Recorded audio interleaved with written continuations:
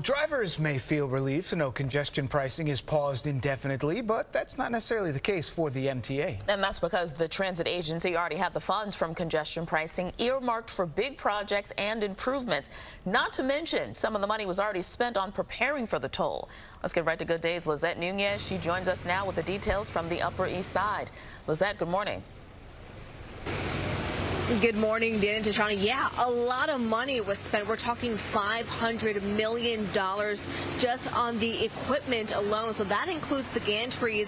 And now the big question is, well, where is the state going to get the funding to fund basically all of those improvement projects for the transit system? So the governor has a few options here. She could potentially tap into the state's reserves. She could also use money that has been set aside for all of the lawsuits that the state was dealing with.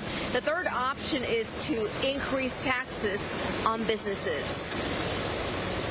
I have come to the difficult decision that implementing the planned congestion pricing system risks too many unintended consequences for New Yorkers at this time. In a stunning reversal, Governor Hochul has put the controversial congestion pricing plan on hold indefinitely.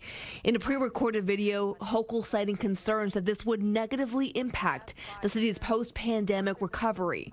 The decision coming just a few weeks before cars were going to be charged $15 during peak hours to drive south of 60th Street in Manhattan.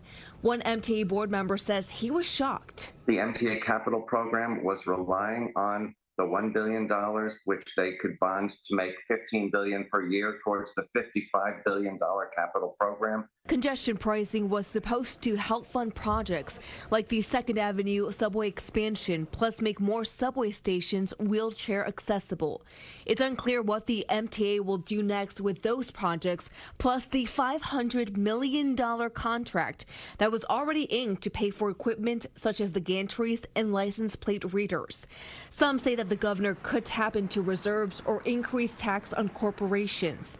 Supporters of congestion pricing say the plan would have reduced gridlock and pollution. The governor has assembled a team who've worked for years, who've spent an immense amount and invested tremendously to make congestion pricing a reality, and she's gone and thrown it away. From New Jersey, the outer boroughs, Westchester, and Rockland counties, most drivers say they are breathing a sigh of relief. As a driver, I hate it, but on a systemic view, it makes sense. I think that's a good break. It's just in time for summer so that we can commute into and out of the city without an extra expense.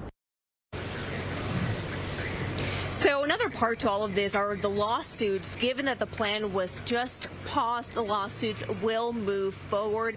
However, if this plan is scrapped altogether, then there might not be a need for those lawsuits after all.